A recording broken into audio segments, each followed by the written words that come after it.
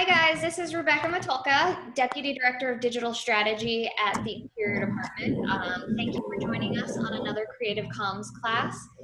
Today we have Bob Wick from BLM back to teach us about Lightroom editing. Bob is a wilderness specialist and photography is what he does on his side. So we're lucky. He's normally in the California office, working remotely, but we have him in DC today for this training. So Bob and I are in the same room together in case anything happens. And at that, I'm going to turn it over to Bob. All right. Let me get the speaker back over here, the mic.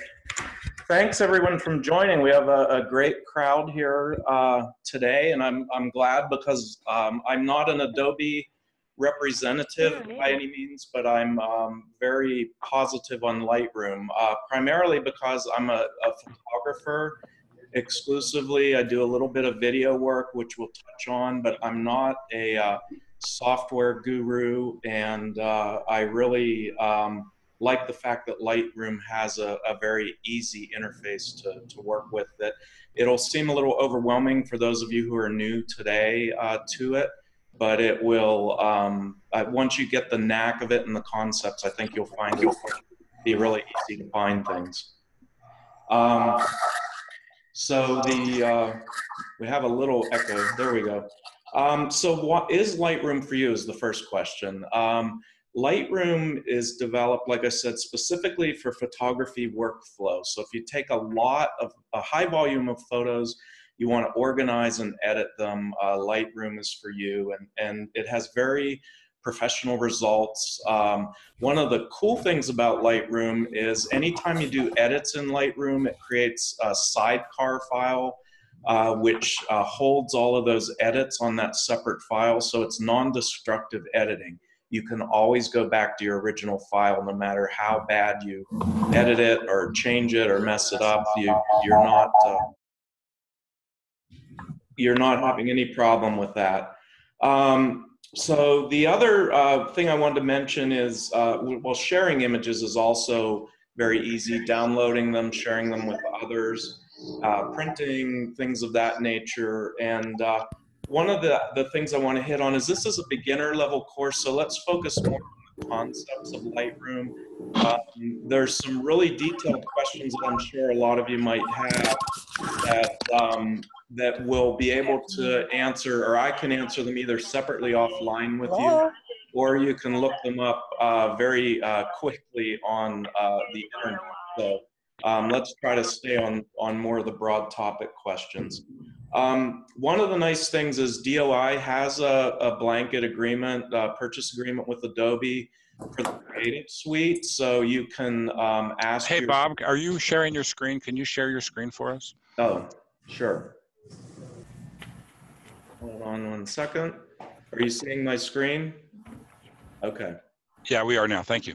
Okay. So yeah, I was just going over some intro, and we'll hop right into the program. So the department and each agency has their own protocol for setting it up. Those of you who have Creative Cloud on your home machines, you get immediate updates from Adobe on that. I noticed on BLM software, some of the camera raw settings aren't up to date on that. So you have to, sometimes there's a little lag in each bureau as to exactly updating it like it is on the Creative Cloud. Again, at home, if you want to purchase it on your own, you don't have to purchase the Creative Cloud like you do with Photoshop. You can pay, I think it's about $200 for Adobe. Also, I want to make it clear that Adobe Lightroom is not an either or to Photoshop. You have lots of plugins that you can use with Adobe Lightroom, including Photoshop, and we'll touch on the plugins here, or at least the Photoshop plugin in a minute. So I might also mention that, let me get up here. There are lots of shortcuts. I'm not going to be using a lot of shortcuts today, but as you see where I did the pull down menu right there, there's shortcuts listed under each pull down menu. So all those things, Control Shift Alt C on the right and all those. So if you like shortcuts, there's shortcuts for everything. So those of you who shoot RAW files, Adobe Lightroom treats RAW files just like a JPEG or any other file. So that's you know, a very big benefit, I think, of Lightroom. I don't have to go in and process my RAW files before I use them in Lightroom. They're ready to go there. So with that, let's touch on the interface of Lightroom a little bit. There's 7 different modules. The modules that I use the most and that I'm going to go over the most today are the library module, and that's where you organize your photographs. And then the develop module is where you edit your photographs. And we're going to touch a little bit on the map module for those of you who use geolocated photos. It's a quick and handy tool. And then we'll also touch some on the print module if you want to print out through Lightroom for use in documents and such. I'm not going to touch on the web module because this is a DOI course and very few of us have direct access to the web. And I'm also not going to touch on the Lightroom plugin for iPhones and smartphones. We can maybe do that in a different course. And then the slideshow module I'm not going to touch on. That's mainly for professional photographers who are developing portfolios to show online to customers and things like that. So it'll be plenty of effort just to get through these couple modules. So we'll move through as quickly as we can. Bob, yes. Rebecca, we have a question before you get started into the weeds. Is there a reason you prefer Lightroom to Bridge? One of the things, if you use Bridge, one of the things you'll notice is the library module in Lightroom is very similar to Adobe Bridge. It's just Lightroom is everything is in one package. So you don't have to jump between Adobe Bridge and Photoshop. You can jump right from the library module here in Lightroom into the develop module, which I'm doing right now, and start developing that very same photo, and then you can go export it. And you can do it, it's much more efficient to do it in Lightroom, I think. To be honest, I use Lightroom exclusively now with using Photoshop as a plugin, so I really don't have a need to use Bridge. But again, you'll see a lot of the same stuff. So, so just touching, there's a number of working panels where you do your work in Lightroom, both on the left side and the right side of the image. These change based on the module that you're working in. If you don't like to see those, if you're, like for instance, I don't work as much on this left panel, so sometimes I'll get rid of it just so I have more photo space. Can do the same thing with the right panel or the top or bottom panel.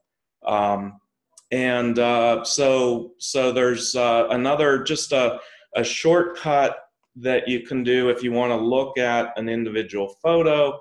I'm going to look at it here in the loop view so it covers the whole thing, is you can do lights out, which will take you to just see your photo. And then just hit the L again and it'll take you right back. So let's start learning the interface. The first thing that we need to do in Lightroom is create a catalog. And a catalog is basically, I've been testing some catalogs out there, so I have a bunch of them over there. But we're going to create a new catalog here, and we're going to call it DOI Training. And what this catalog does is the program's going to shut down. Oh, I see. So I need to start screen sharing again. Let me wait till Lightroom comes up. The catalog is your interface with all of your photos. And what you need to do is, the first thing you need to do when you open Lightroom for the first time is to create that catalog. And then the next thing you need to do is start importing photos and videos into that catalog. And we're going to import some. I have some on the DOI training. And so I might have a smart card that or a compact flash card or SD card from my camera that I just plugged into Lightroom, and Lightroom will recognize that I plugged that in, and it's going to ask me if I want to download these photos into my catalog. So we're importing photos now.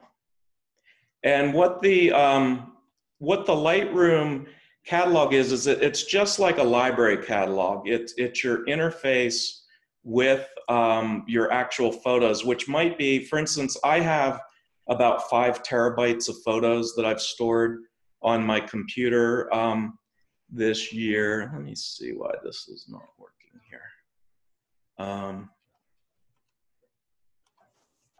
Yeah, this should come in. Okay. Oh, here we go. So I'm going to import these. One of the things that you want to do is if you want to, if you're importing off a card from your camera, you might have a bunch of photos you already imported and you're just adding to that. So you want to check this box, don't import suspected duplicates. Otherwise, you're going to be importing repetitive photos into your catalog. If you want to, you can also make a second copy to a backup drive. I don't have one hooked up right now, so I'm gonna leave that off. And then the third thing you can do, I'm gonna leave this off just because of time right now, but you can ask Lightroom to build smart previews when you import these photos. So let's see if our import works. It's going a little slow today. So the catalog, like I said, is just like a library catalog.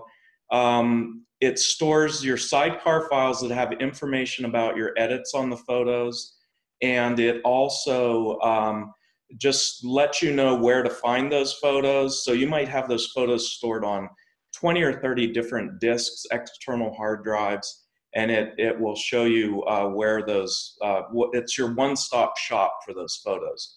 I'm going to shut this off because it's taking, we're just having a little slow time here. So I'm going to go back in and say open recent. So let's just assume we already, this is going to shut me back down. Bear with me a second here. It'll come back up. So again, if you're, you just start, I usually just create one catalog per year, and I have up to 30 or 40,000 photos stored in it. Apologize, we have a slow connection here.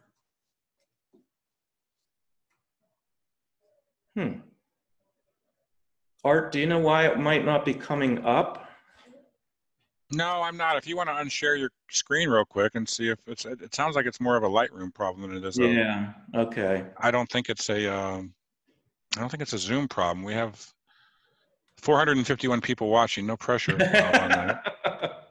Appreciate everybody's attendance. There's a question is, what is the cost for DOI for Lightroom? Rachel, do you have an answer to that? I don't know what it is. It was sent to me directly rather than to you, Rebecca. I'm sorry, not Rachel, Rebecca. The BPA for Lightroom, I'm not sure the exact cost. I know I just got Photoshop for 2 years for less than $200.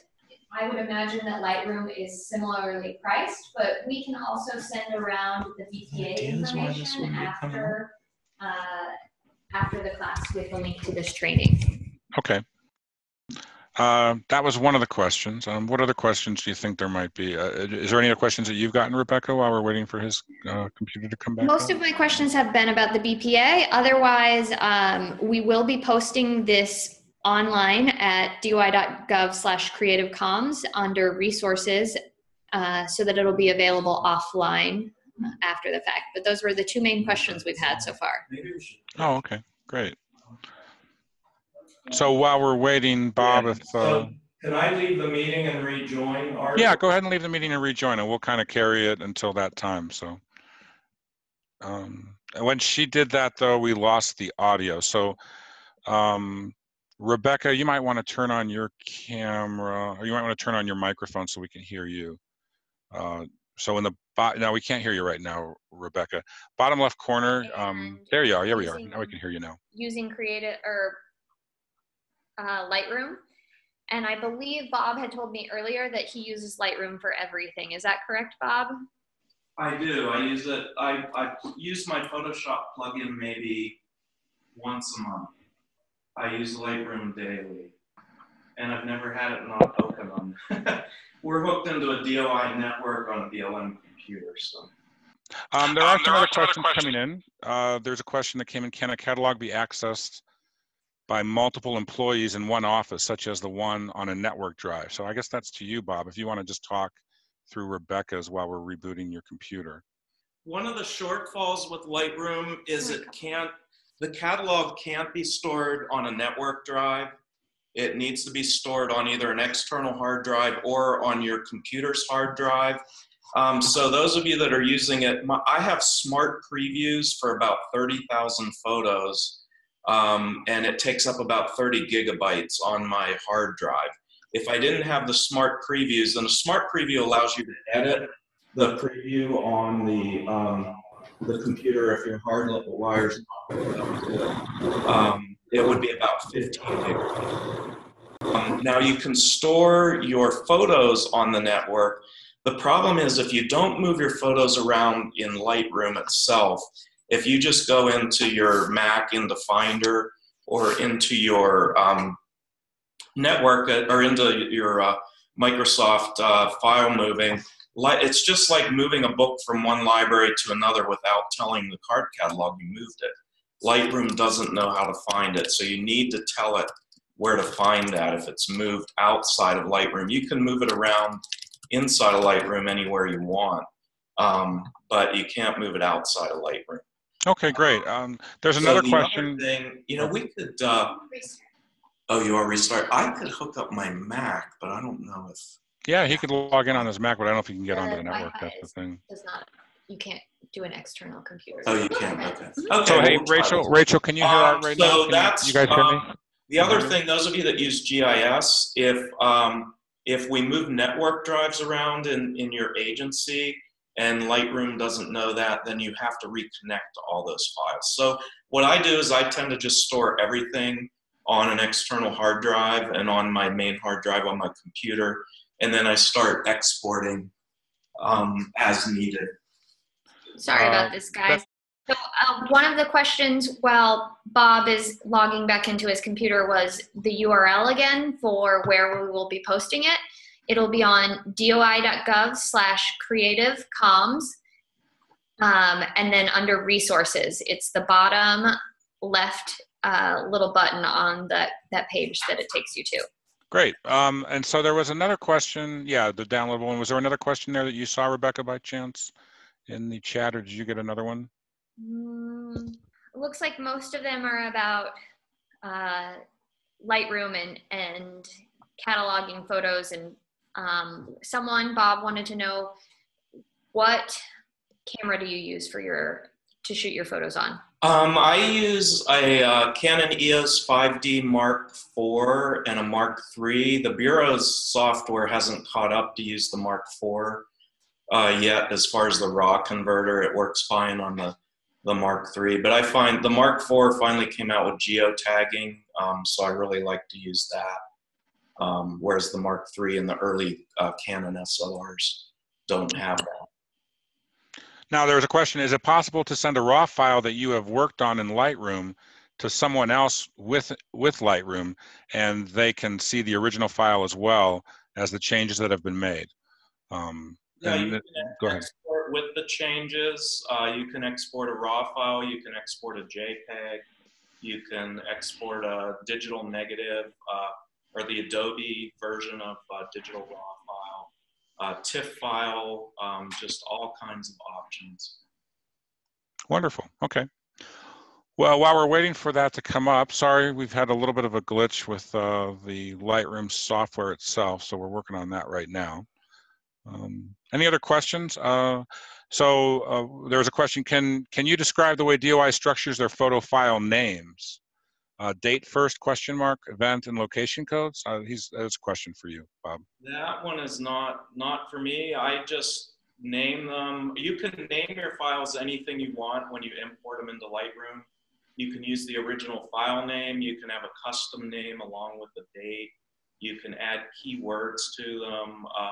So you would just have to talk to your IT folks as to what naming structure your bureau uses. I find it's relatively flexible with external affairs type uses, it might be very specific for data purposes. So it would vary. Do you have anything on that? From our end, we don't have any sort of guidance. I personally do it based on location, and then any information, whether it's a full moon or the type of animal in the photo or something like that. And then if I know the date, and then end it with the photographer and the bureau associated with it. But that's coming from someone who works at the main interior level and keep track of all the bureau photos. Okay, great. How's it going, Bob? There, are you able to get your computer back up and running? Yep. Okay, Bob. So now you can go ahead and share your screen, and we'll get back up and running. Okay. So we see that now. Bob, if you can, I'm going to unmute you.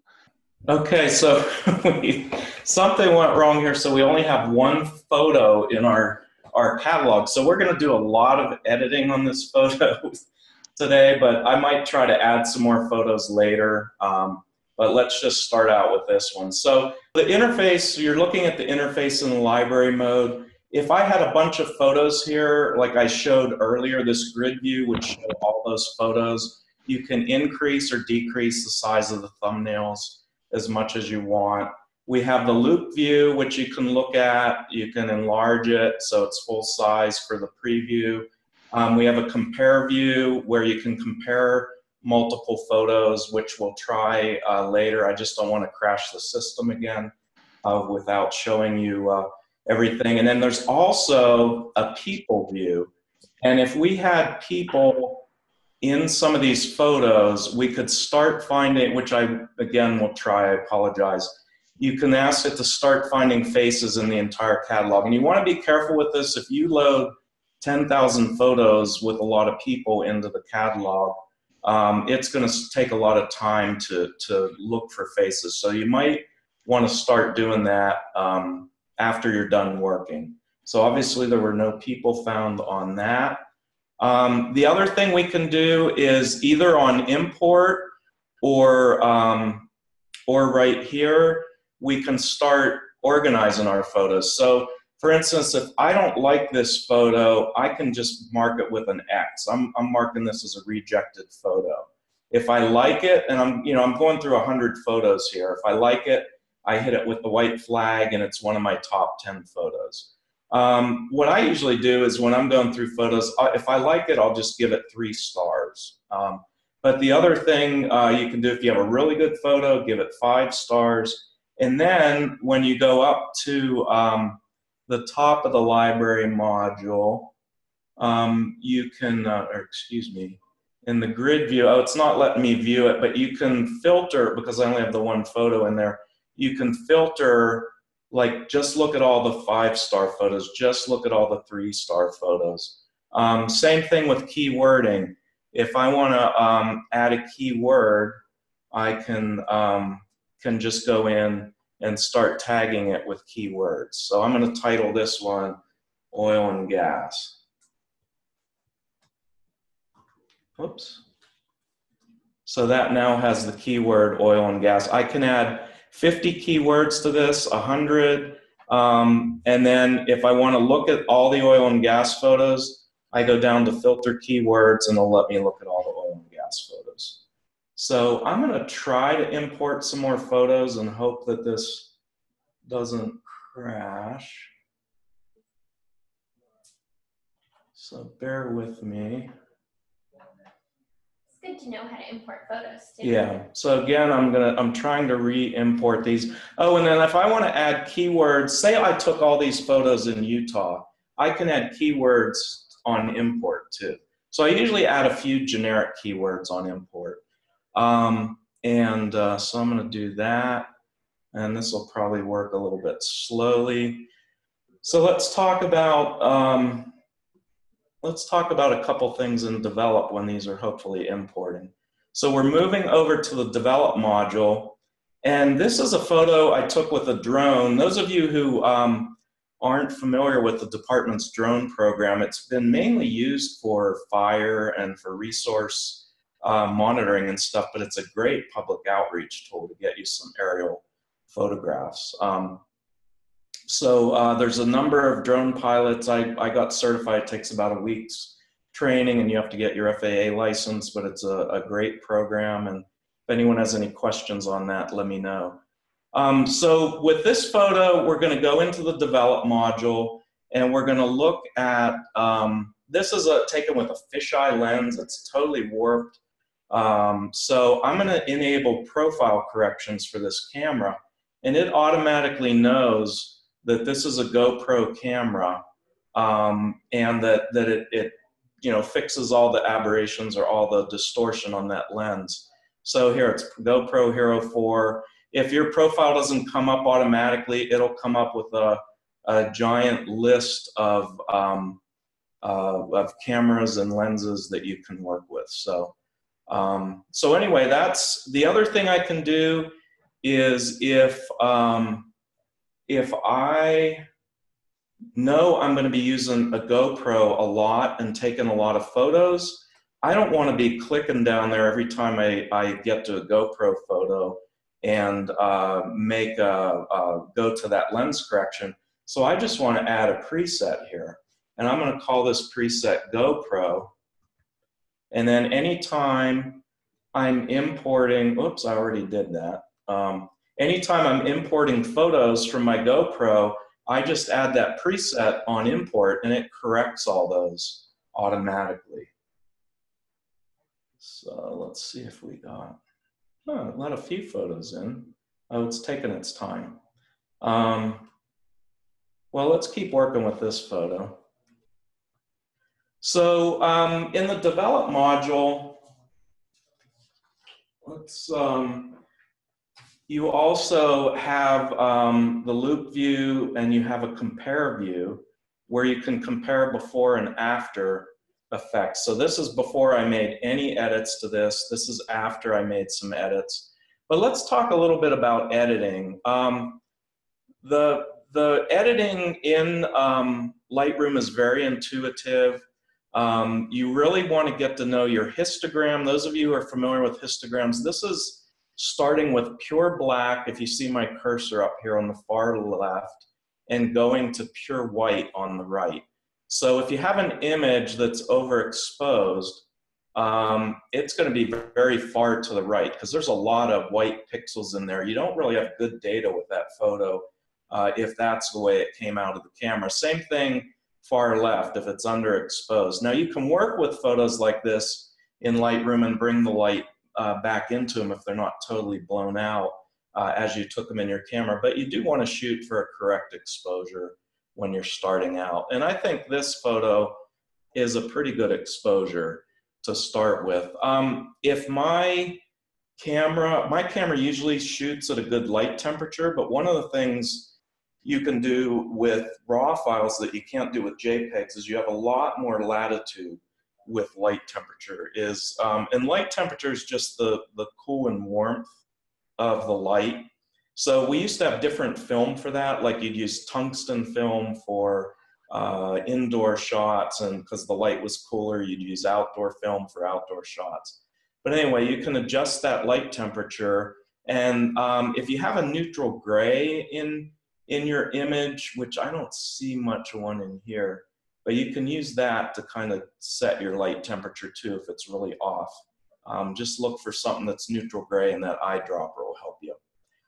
So the first thing you want to do with a photo when you edit it is set a white and black point. And those of you that follow Ansel Adams at all, we talked about the zone system and increasing dynamic range of your photos. Well, by doing that, watch the histogram here. I want to move my pixels up. Let's see, can I get this out of here? Here we go. I want to move my pixels up so they're just touching the white point, and I'm going to move them down so they're touching the black point. And I click these two boxes because they're little warning signs if I'm going with too much up or too far down. See how I move up too far and you can see that red? That means those are blown out highlights and I'm not capturing any of that data. So I just want to back off a little bit. And then the same with the blacks. I want to move it down till I'm just getting a few shadows. And you can, whoops, that's too much. You can the eye doesn't mind shadows in photos. We're used to seeing some pure black, but seeing blown out highlights, you really want to avoid that. So you think of these as the anchor points on your photos. So I'm going to turn these off now so they're not in the way. And then the next thing we're going to do is start, I want to bump up this area because it's pretty shadowy. Let's go back into this view. So I'm going to bump up the shadows in this. See how the shadows go back and forth? Now this doesn't move my black point, it just increases the exposure on those the darker pixels. And if my highlights are too bright, I can bump them down here with the whites. For those of you that like shortcuts, another thing you can do is just click this auto button and it will automatically set for you, and it sometimes gets pretty close. So I don't think that got really close, so I'm going to go back to where I was. Whoops, I went all the way back. But anyway, that's how you work with those. Bob, while you're there, how do the color editing, brightness, and contrast differ from Photoshop? The only thing I think is different is the sliders are a little bit different. Like you can't say 20% contrast in Lightroom is the same as adding 20% contrast in Photoshop. It's they're different. Let's move on to a different photo. So this is a raw shot. So this looks pretty flat when you're looking at it. It looks flatter. The one thing I should explain, those of you who like to say you're purists and you use your camera, you turn it on landscape mode or people profile mode or indoor mode and take the photo, your camera is doing all these adjustments for you. And what I like to use as an analogy is you're getting a boxed cake out of your camera. Whereas if you want to be a baker or a chef and use your skills that you learn in Lightroom to make those adjustments on your own and have that creative control, then you're going to do that in Lightroom and shoot raw images. So, and those of you again that follow Ansel Adams know that he spent a lot more time in the darkroom than he did in taking the actual photos. So we're going to bump, again, we're just going to bump the whites and blacks on this again. A little bit of shadow. I'm going to pull the shadows up. And one of the things I might mention, we have two sliders that are really cool, are clarity and vibrance. See how if I drop vibrance down, it's decreasing contrast in the middle range of the photo, whereas if I pop it up, it increases the contrast. Whereas the contrast slider, think of this like a scalpel and the contrast slider like a hammer. This increases contrast throughout every pixel from black to white, where the clarity is much more subtle. Same thing with vibrance. Vibrance just adjusts color in the more muted colors. So if you pop it up a little bit, those of you that remember Velvia film, the old film that had some really nice color to it, vibrance of about 33 kind of mimics that. Whereas if you move saturation, even the most bright colors are going to be bumped up. And that's where you get into what's known as overbaking a photo. Any of these shifts really should be subtle, as subtle as you can get without overdoing it. One of the things, let's start, so we've done some overall adjustments to this photo, and let's see what it looked like before. You know, just again, very subtle, but it's coming out more. This sky seems a little bit blown out, so I'm going to start using some spot filters. And these are some of the spot development or the targeted development tools you can use. This is, those of you that used to do film development, this is a neutral,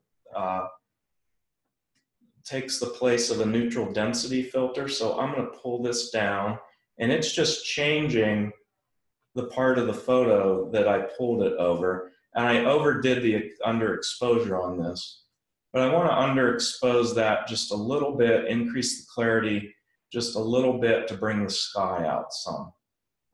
So again, we've gotten from a pretty flat-looking raw photo to what I think is a very passable photo without very much work. Let's look at a few other edits here. Let's see how our slow. Now this is, if you can't get this edit down, come see me, because this is my most annoying thing in photographs, is when somebody has the ocean tilting off the end of the world. This is actually Lake Huron. Very simple going in here. I'm using this crop overlay tool. What I can do with this, if I want to lock the aspect so that it stays the same as my original photo, I can do that, or I can unlock it. But all I need to do is just, let's see, I don't usually use this, but you can just run this line right along here, and it just sets you back up. And then once you get out of that,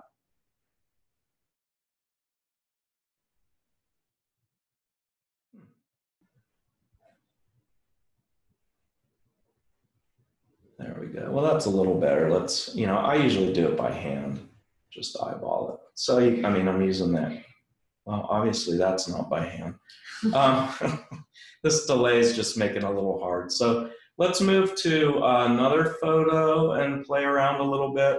Bob, one question is, sure. Someone said they missed how you pulled the line down from the top to adjust exposure. So when you start on the new one, could you double back and make sure they see what you had done previously? So if you hover on this, this is just called a graduated filter.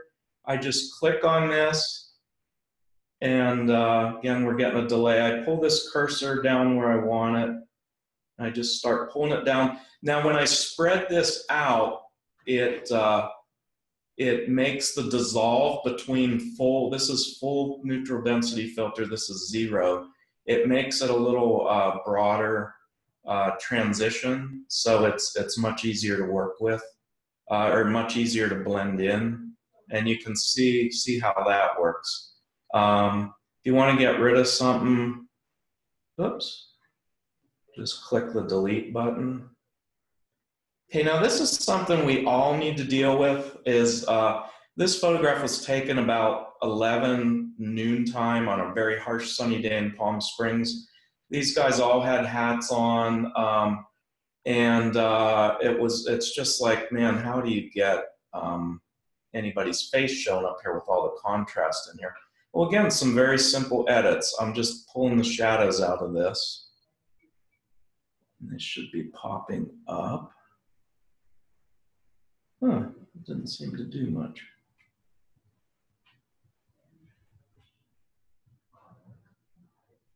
Okay, well, we'll work with our brush tool on this one. And I'm going to see if I can bump up the exposure a little bit on this. So this brush tool is the same as your overall edits. It's just only making the edits where the brush itself goes. So I can go over this guy's face and just start bringing out a lot more light. Same with this little girl's face.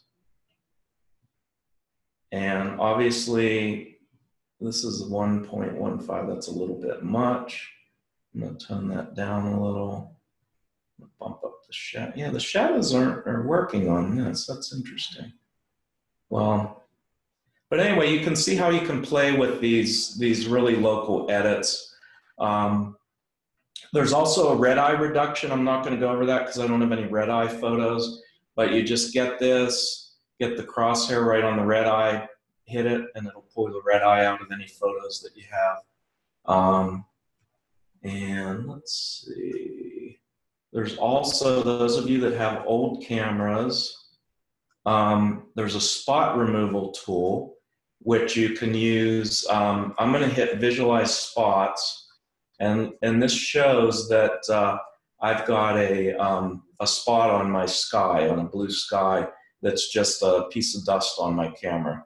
So I'm going to hit this, and it's going to get rid of that spot. I'm going to use heal.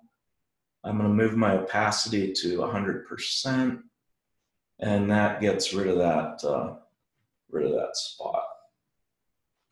Another thing, if you're vain or if you work a lot with high-level folks in the department, I need to reset this. This is me, and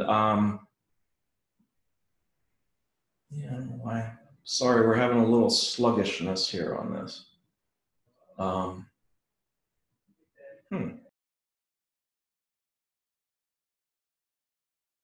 Reset. Okay. There we go. Okay, so we're gonna. So you can see I've got these ugly bags under my eyes, which drive me crazy. So I'm gonna use the spot removal tool. I'm gonna put it on heal. If you do clone, let me do a clone. It's gonna pick somewhere and actually clone that data. So I don't wanna do that. I'm really messing myself up here. So I'm gonna go over to heal, and I'm gonna shrink this way down, and I'm just gonna go under the bags in my eyes, or your state director. You wanna make sure it picks a textured spot that's smooth, not like my beard down there. So you can move, whoops, sorry. You can, this delay is killing me. Anyway, let's go back. If you look at my my right or left eye, you can see the bags are gone, where I've added a new little goatee under my right eye. But you get the picture. You can get rid of photo defects, whether it's lens flare or some other problems. Let's move along and try some other stuff.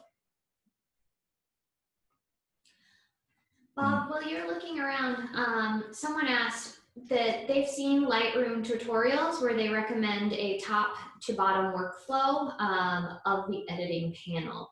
And you started with blacks and whites and worked your way up. How do you think through the editing process of where to start on the panel? You know, I actually started with the temperature, which is basic.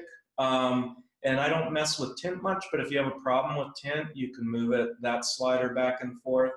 And then I do move to exposure. It's just the image I started with was fine exposure-wise.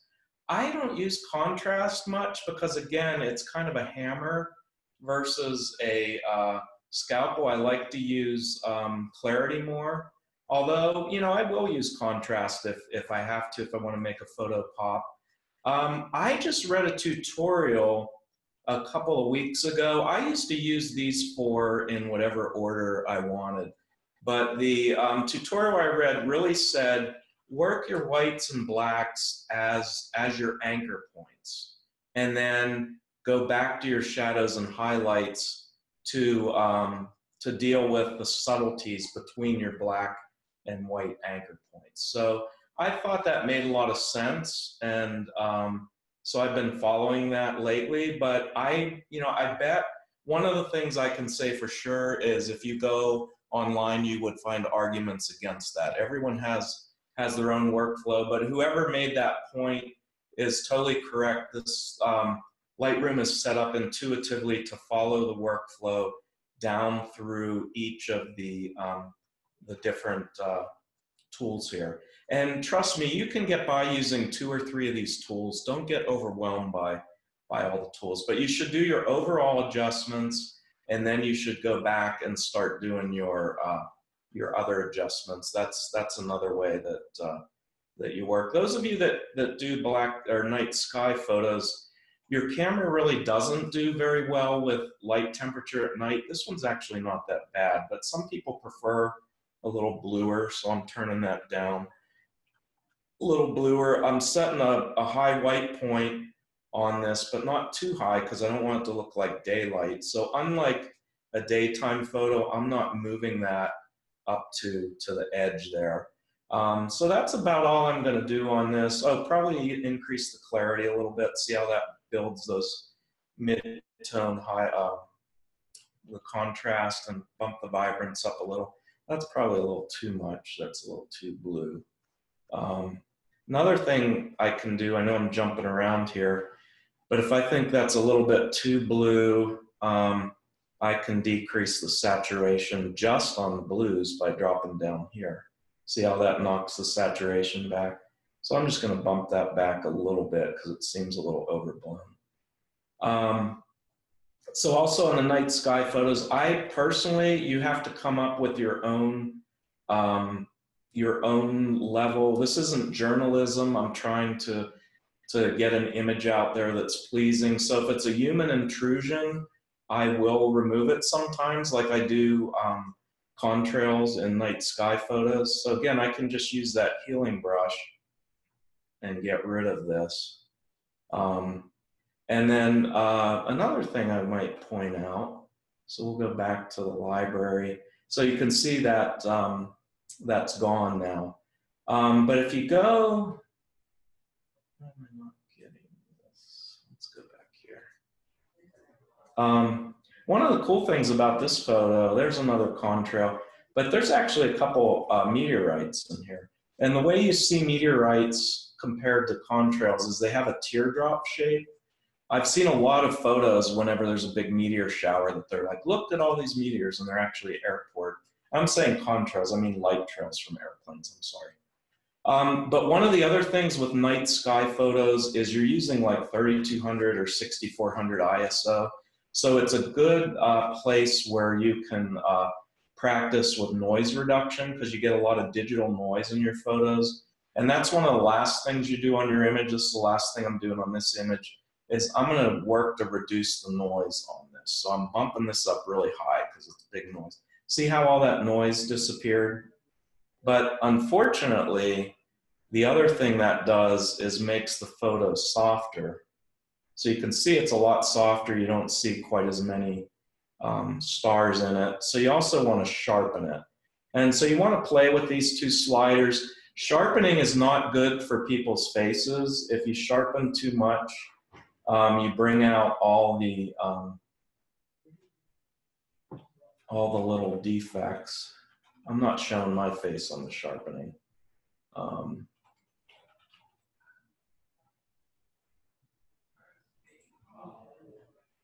It's going too slow. While Bob's computer is catching up, we're getting close to the top of the hour.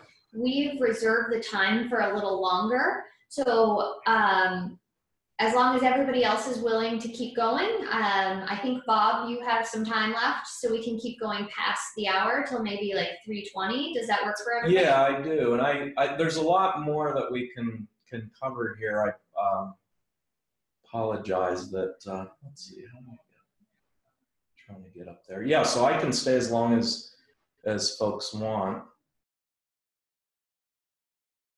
Okay, so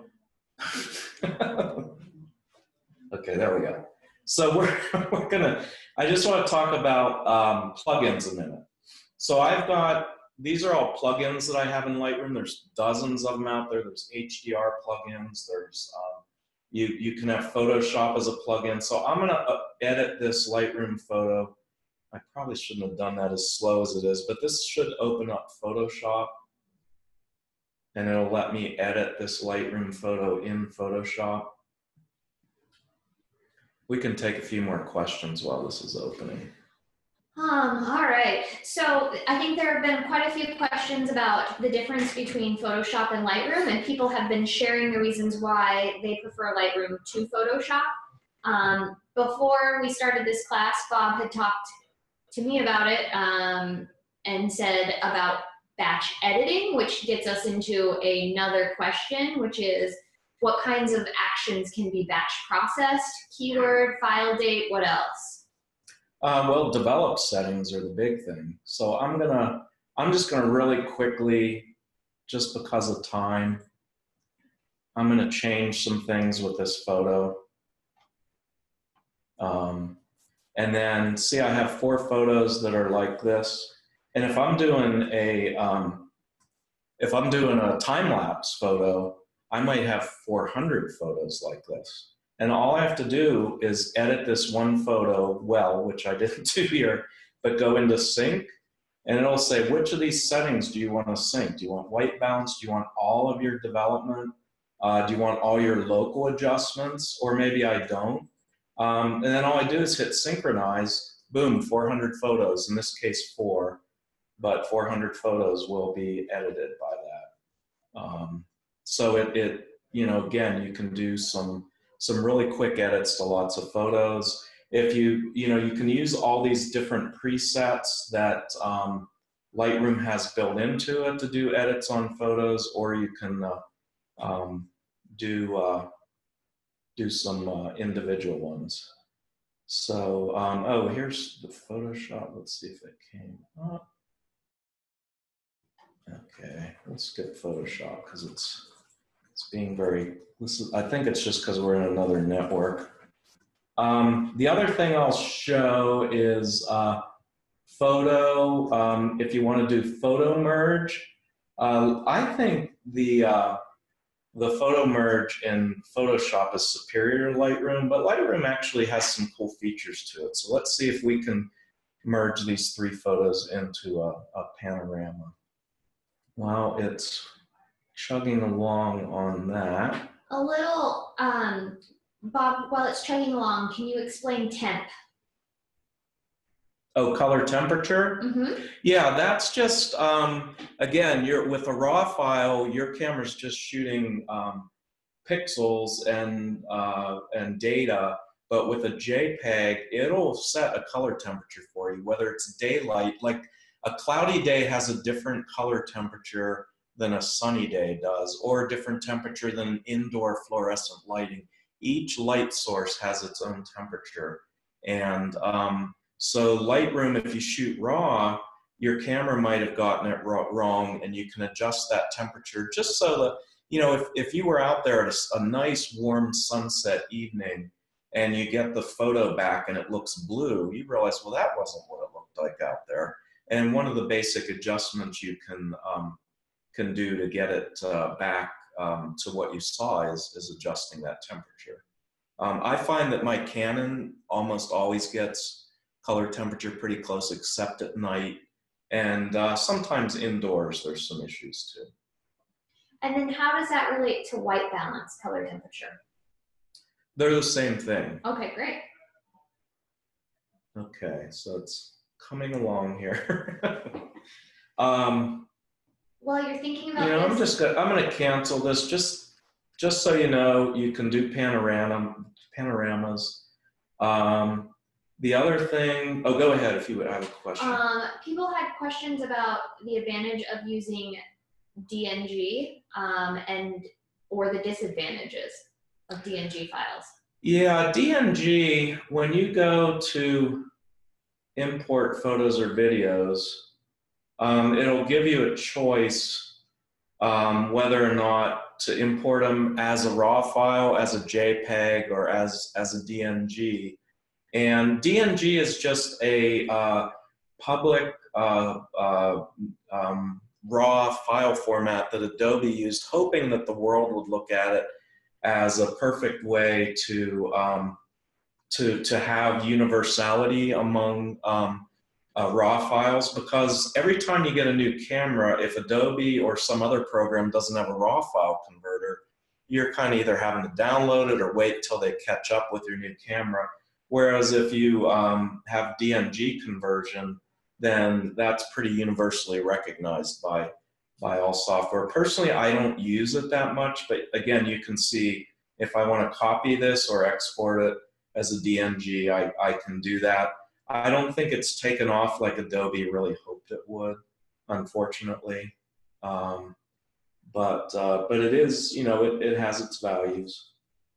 Those of you that want to work in black and white, I might just point out the thing that you would think to do would initially be, well, let me just get rid of the saturation in my photo.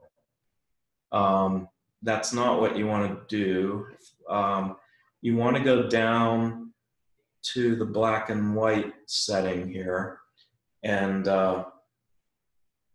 it'll allow you to, and you want to look at the colors that are in your photo and adjust those. Let me close Photoshop here. I don't know why this is, okay, here we go. So I'm going to go into black and white. And I know there's a lot of blue in this photo, and Ansel Adams was great for wanting dark skies in his photos. He used infrared filters a lot. So I'm going to drop this blue down so it's really dark. See how it makes that photo pop? And I know the aspens are yellow. Maybe I want to give this a little bit of a pop here and an IR look. See how you can adjust those color, or that tone. So if you're doing black and white photography, you want to work in this. Or if you want to adjust just individual colors. Like a lot of times if my skies are too dark, if I'm using a polarizer, I'll just bump that luminance up and it'll make my skies lighter. So that's just another trick. Let's move into the map module just really briefly. It's a really easy module to use. You need to be online to use it. If you have GPS on your camera, it'll show you exactly where this photo is. This is Corona Arch in Utah. If you don't have GPS, you can just drag and drop that photo to a photo point, and it'll put those GPS factors in there. And you can, the map's actually pretty good. Let's see, what can I put?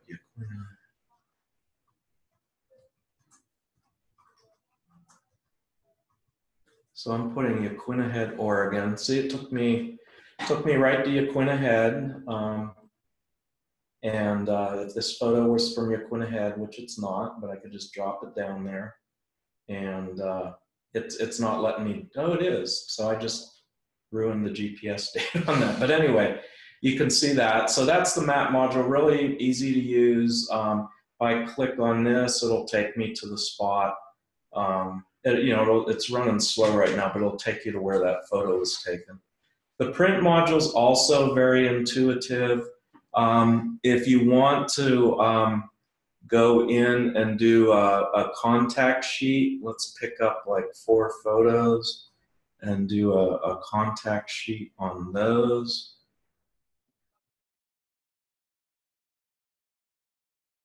It's a little delay here. So Bob, while that's coming up, we've had people say that this is a great class and they wanted to know what our next one is. And we want their help in figuring it out. Our next class for January will be about photo primer or video primers and prepping and all the advanced work before going out and shooting. But we also want to know what you guys want to see after that. So we've got a poll up that Art has put up for us so you can help us decide.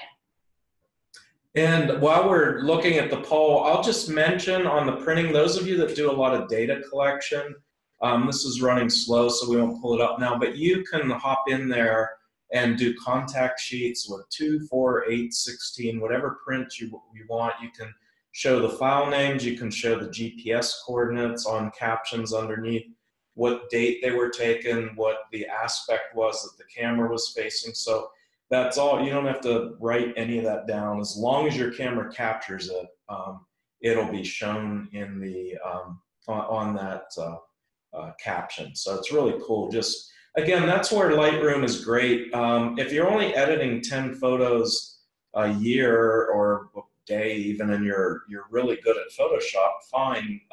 It's got more to it than Lightroom as far as doing really detailed edits. But if you do have to deal with a large volume of photos and you need to organize them so that you can get to them quickly. Oh, and then we should also talk export. So let's go File. I'm going to export these. So I go back into the library module to do that, hit export. So I want to export to a specific folder. It can be onto a flash drive, whatever I want it to do. I can rename the file, give it any type of file name when I export it. If I want to export it as a JPEG, I can resize it to any size I want. Say I'm just using it for email or for the web. Maybe I just want it to be, 500 pixels across, 500. So you can do all that. You can do output sharpening. You can include all the metadata. I can export 1,000 photos at a time or 100 photos at a time on this. I can just export the ones that I gave 5 stars to. I can use the editor to just pull up photos that have 5 stars and export those. So it's really slick that way. Let's see. Also, I just want to mention. While you're there, so your workflow is that you export them to an external drive? Is the question? It just depends on what I'm using them for. A lot of times I'll export them to my desktop and then I'll move them elsewhere. I'll export them and then email them. You can.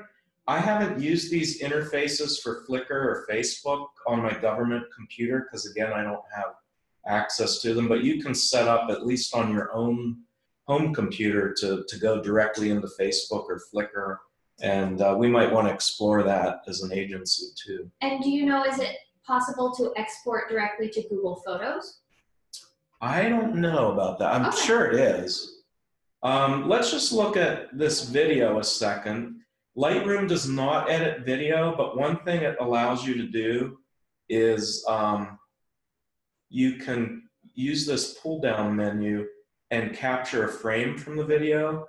So if I like this particular frame or I zoom along and like another one, I just click capture frame and it'll put that still frame down into my library and I can work with that. So that's a nice simple use of it. But if you get beyond just that frame capture or storage and keywording, you want to use Adobe Premiere or some other program to actually do your edits for your video.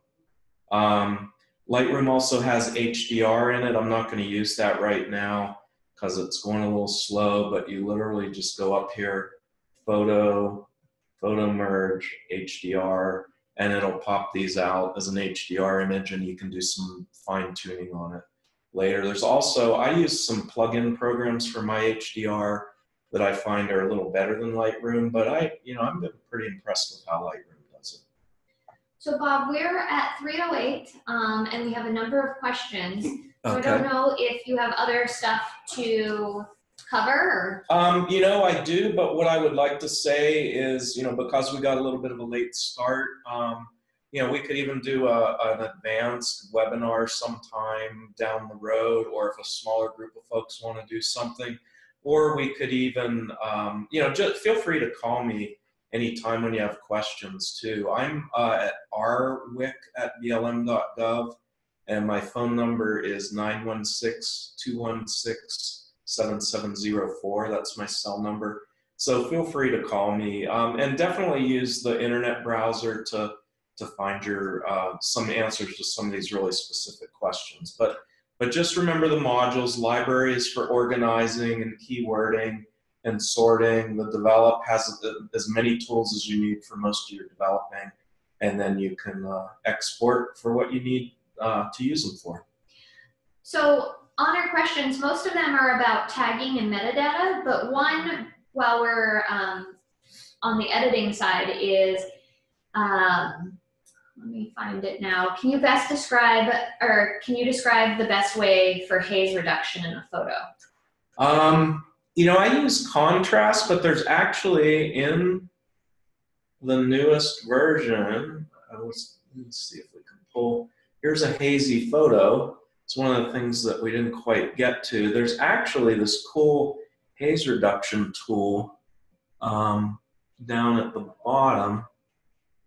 In the develop module, you go down to, keep scrolling down. I don't know why they have it way at the bottom, but there's a dehaze filter.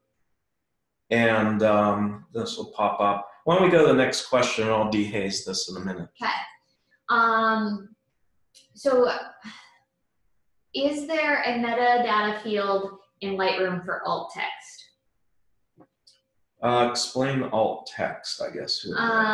alt text is the alternative text for people who are visually impaired, who need it so that their screen readers can describe what's on the photo. Let's hold that question. I bet there is, but that's one of those really detailed questions I'd have to search around for a while to find it. But whoever that is, they can give me a follow-up call. I believe that was Michael Quinn from the National Park Service's Grand Canyon. Okay. And then we also, when are changes saved in a separate file from the original, or when you make edits, do they override the original file? No, when you make edits, that's the other beauty of Lightroom. With Photoshop, you have to save your layers, and with Lightroom, you're always you can always go back to your original file.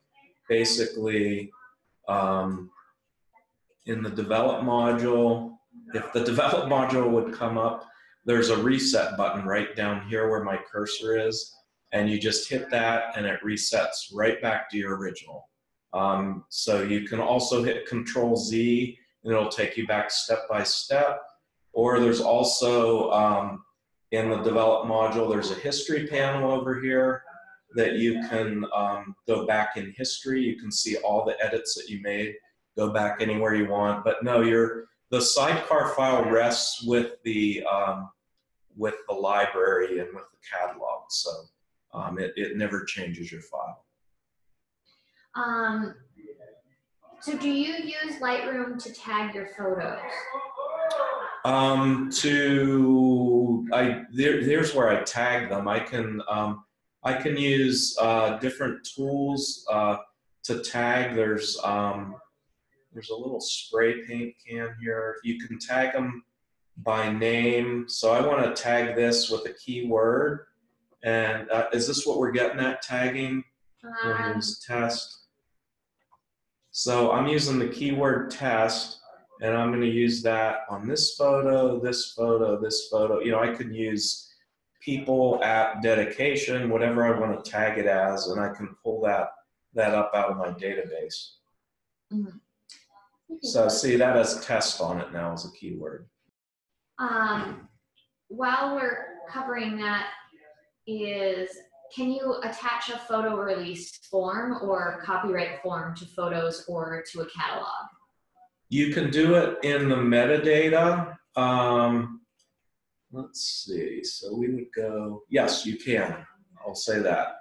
The metadata allows you to attach copyright. You can, when you send stuff out, you can have a watermark on it with the copyright, or a caption, or it can be in the metadata with a copyright. Same thing, you could just type specialized information. I don't know if there's a specific tag for photo release, but you could just write that in as data. So another question along those lines, which I think you answered, but just to clarify, it sounds like metadata can be placed directly on printed photos? Yes. Okay, great. Looking through,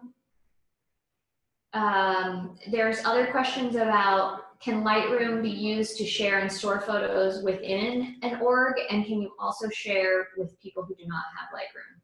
The only thing you can do with that is just, you can export the photos. Like I share with folks in our office here in DC all the time, but I just export them onto a flash drive, and then they can either put them in their Lightroom library. Most of the photos I share get put up on the BLM's Flickr site. So that, to me, is the easiest way for people to access them versus having them buried in some network folder. But I would not want to have my files on a network drive that somebody else could access. It'd be like having your Word documents up there where anybody could edit them. I think you'd want to export them to share them with others. That's just my, I could just see that being a train wreck. Another question, which is that when I import photos, does that action create physical copies of those photos and thus use my computer storage space? If so, should this person only import the photos that they want to edit? So when you go in, so I'm going into File, and I'm going to do Import Photos and Videos. So I can move these photos, I can copy them, or I can just add them to the catalog. So what you're doing, if you add a photo to a catalog, you're not moving it. Say I have an external hard drive with 5,000 photos on it. I don't really want to move those, so I'm just going to hit Add to Catalog. So what it's going to do is it's going to develop that sidecar editing file, and it's going to develop a preview that'll show up on my screen, but it's not going to physically move that whole file. So, you know, again, I have 30,000 photos on my catalog from this year. They were taking up about 15 gigs, whereas my my external hard drive was about 3 terabytes. So obviously can't store that on your computer. The other thing, if you look at this box here, Build Smart Previews, that's kind of a cool thing in that it doesn't move your photos, but what it does is if your external hard drive with your photos on it is not attached to your computer, you can still edit those preview files, and you can actually export them for use on the web because they're about 2,000 pixels across, whereas my raw files are about 6,000 pixels across. But so you can do that. I think we're getting close to the end. I'm not sure why the screen sharing stopped. Here we go. But anyway, yeah, if there's other questions. There's a question about what's your best online resource for Lightroom training, obviously besides this Bob Wick training class. This will go down in. Anyway, I like lynda.com. They have some good trainings, lots of them. And, you know, I actually had my own workflow set up before I put on this training, and I picked up some things off of Linda's tutorials that I'm like, wow, I should have been doing that years ago. So, you know, I think, what's the vendor that we have? DOI University? Yeah, DOI University has some external vendors that have Lightroom training as well. I haven't tried those out yet. And then I know some of the bureaus do have Lynda with a Y, lynda.com,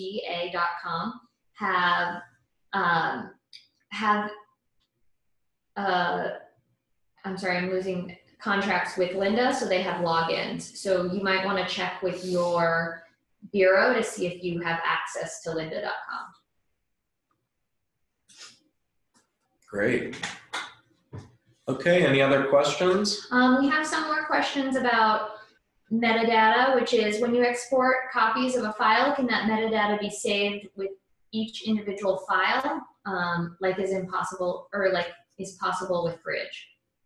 No, it can be saved with each one. Okay. Or yes, it can be saved. And then is it viewable in non-photo editing programs like Windows Explorer? Well, that's where you would want to export a JPEG file and use that. So if I hit this photo of me and go into, or these 5 photos, and export them as JPEGs, you can view them in any, it's a universal file format. Now, if you export it as a RAW file or as a DMG, the Adobe Digital Negative, no. You just need to make sure you export it as a file type. Now, the catalog can't be viewed in other programs. It's exclusive to Lightroom. And then can you edit any type of photo in here, like an iPhone JPEG? Mm-hmm. Yep, you just upload it into the catalog.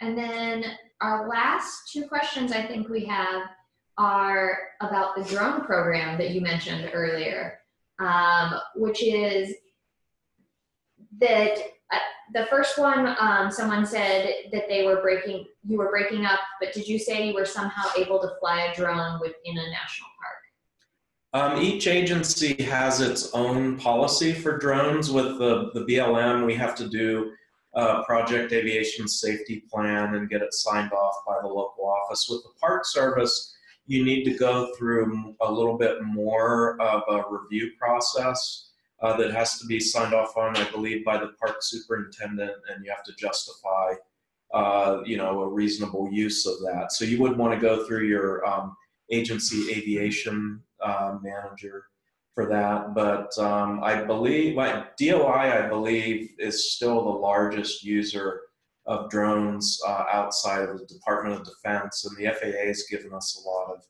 flexibility to use them, but they still treat drones like any other aircraft. Even though we use these little GoPro drones, you need to, again, get your FAA certification, as well as go through a week of training that I know the BLM, we have our own internal training that's Office of Aircraft Services certified, but OAS also does some specific courses. And it's really well done, and a great tool for outreach. Great. I think that covers it for our questions that we have. So we appreciate everybody joining us today and sticking along with our little technology snafu on our end.